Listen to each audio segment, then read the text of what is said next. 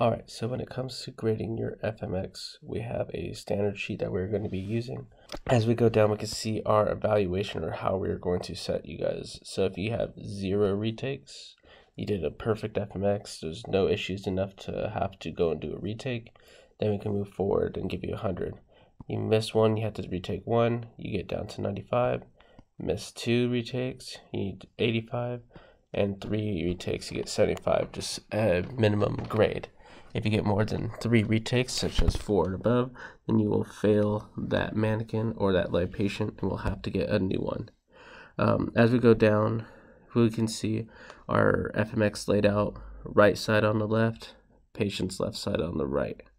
And we have the appropriate 18 films here for the full mouth x-rays. More towards over here at the bottom where we have our bite wing errors or our PA errors. We are now seeing that they're very similar but different in a few aspects. As you can see that the periapicals or the PAs have a couple more errors that you can go and see. But let's say about going and grading. Using this image right here, this looks like it is a tooth set that's going to be on the left side is a bite wing. As you can see, the top teeth and the bottom teeth coming to bite together, and it looks like more of a molar shot. So we're going to go set ourselves over here on the patient's left side and see what we have going on here as an error. To begin, you as a student is going to be grading, and inside this little box here where is going to be our left side molar shot, bite wing, you're going to be putting your errors as you see. So maybe we can see a 7, that is going to be a cone cut. As you can see, that half moon shape over to the right side of this x-ray. You can also see inside here that there's a little bit of overlap. So we're going to also add a 13 right underneath that 7. And you're going to compile anything that you see as an error, whether it be a error that needs to be retaken or just error just to the integrity of the film, and you're going to record it on your side. You will then grade every single x-ray here and bring it to your instructor, which I'm going to go and see. Yeah, definitely there is a cone cut there. I'm going to mark, yep, there are definitely overlap in this picture. However small it is, there is overlap there. I'm going to add grades that are going to reflect what is there. Now in red, your instructor is going to be marking down what makes this require you to retake the x-ray.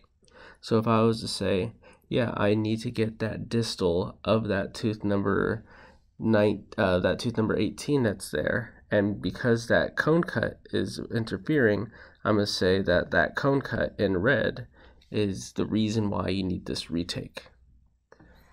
And from there, you'll go and get that retaken. We will reevaluate to see that it meets our standards, and we will move on from there.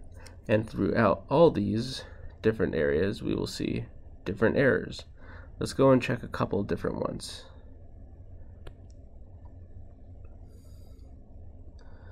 This next x-ray is another bite wing, but it looks like it's a little bit further forward. And what is the errors that you can see in this one? As a student, I'm going to go and write down that there is a bunch of overlap. So I'm going to go notate that one as a 13. What else can we find from this x-ray that may give us errors? Well, at the moment, I can see that we can see almost the full cuspid or the full coronal structures of the canine, and we don't need all of that. Maybe for this shot, your film placement was too far anterior, and it needs to kind of come back a little bit, just enough so that we can see the distal of the canine, but not all the way to the mesial side. So let's add a 3 up to there also. So alongside 13, we're going to add a 3. You bring that to your instructor. They see, yep, there are definitely 13s. There's a 3 there. And the main thing that makes us need a retake here, apart from you being too far forward, is our overlapping. So we're going to send you back. Get that overlapping taken care of. Let's move on to our next x-ray. Now this one, what area does this x-ray belong in off of this FMX?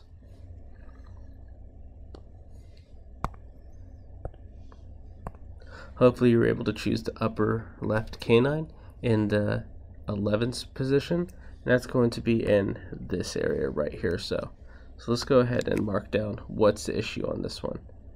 Well, looking there, we can go and see that this X-ray film looks a little bit different. Where teeth are generally straight, especially as you come to the front area, this one has more of a odd bend to it, and it has a little bit of a stretching that's going on.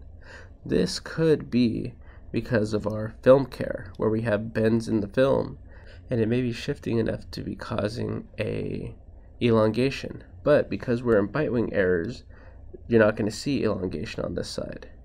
For that, we need to go over to the periapical. Elongation, number 17. We can see that there is overlap here, so there's a 13. And for that film care still, so 16. So let's mark all these different errors down in that 11th position. And if we see that you add nothing there, we're definitely going to make sure that you can properly identify it.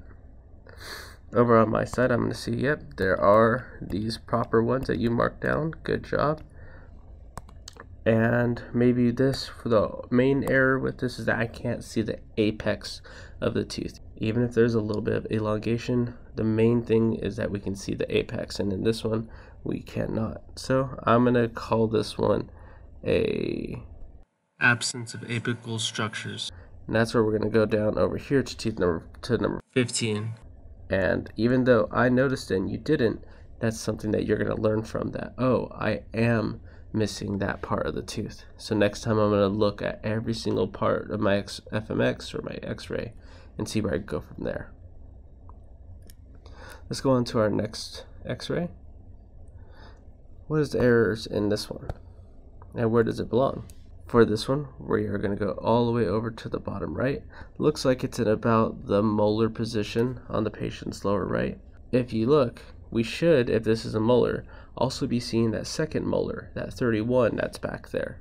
So our film is placed too far anterior, and it needs to go more posterior, more back, so that we can capture that that apex of that 31 also. So with that one, we are also going to say that this one was a 3. Give it to your instructor. Yep, 14, 3, right on it. And the main issue that we see here that's going to be issue is going to be that we don't see any apices. So that is a 14. What's the next X-ray? Now this one's a little bit special. We're going to cruise right back onto our other area where we were at before, because this is going to be probably a molar or a premolar shot, depending on what's working well. I'm going to erase all my previous entries here,